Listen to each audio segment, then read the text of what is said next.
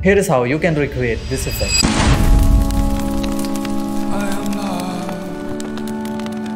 Take two footage where one is you standing with the low-key lighting imitating fire on your head and the other one with just practical lights. Import the first footage into After Effects and track your head using Mocha Pro.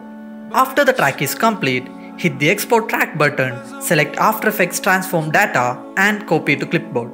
Go back to After Effects, add a null layer and paste the tracking data to the null. For the fire effect, you need multiple stock footage layer of fire ignite, loops, embers and smoke. You can download these from Footage Crate, Action VFX or YouTube. Import the fire footages and place it on top of the main footage. Align the footages to the head, parent the footage into the null layer. Offset the fire layers, starting with ignition and slowly into a full-size fire.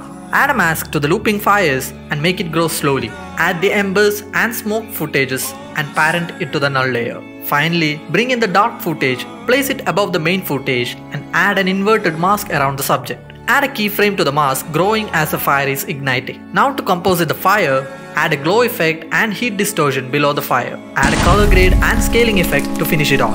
And there you have it.